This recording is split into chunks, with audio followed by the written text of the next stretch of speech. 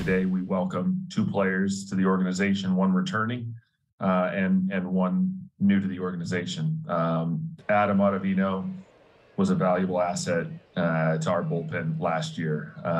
He's durable, effective, dependable throughout the entire season. He brings veteran leadership to the pitching staff and pitches in high leverage situations, as a lot of you saw, whether that's bridging the gap and handing the ball off to Edwin, or even closing games himself. Omar brings a skill set that we value on the offensive side. He displays a solid approach at the plate, contact ability, and provides left-handed bat that will really deepen and blends well with our roster as it's currently constructed.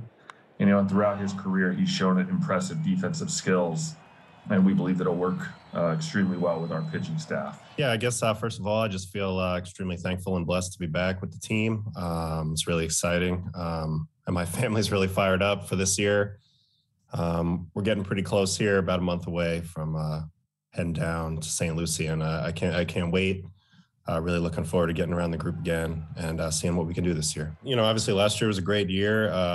We all knew as the season was winding down that there was going to be change coming at the end of the year, because there was just so many free agents and it's just impossible to keep everybody on the same team. But, it seems like for everybody that left, somebody new came in and then some. So, really excited about all the new guys that came and excited to meet them and learn from them and, see how this team gels uniquely this year.